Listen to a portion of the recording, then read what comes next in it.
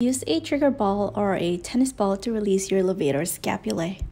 Place the ball in between your spine and the superior angle of your scapula, then lean on the wall. Make sure that you are maintaining a neutral position and tucking in your core. Flex your head to the side opposite to where the ball is, so that means if the ball is right on your left side, you're going to flex your head to the right.